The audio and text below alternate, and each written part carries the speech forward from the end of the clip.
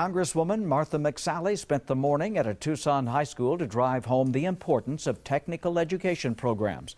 McSally spoke with students from the Joint Technical Education District program at Catalina High.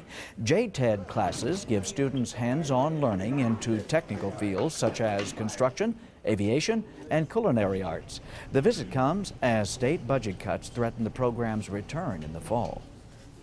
These jobs are always going to be here. We're always going to be needing to build and have people that are skilled in the trade craft. It's impacting these kids' lives. You're seeing them getting job opportunities. You know, they're starting off with good paying jobs. I mean, I look forward to partnering with them and taking a look at what we can do in Washington, D.C. JTED programs partner with local companies to provide internships and job opportunities for students after graduation.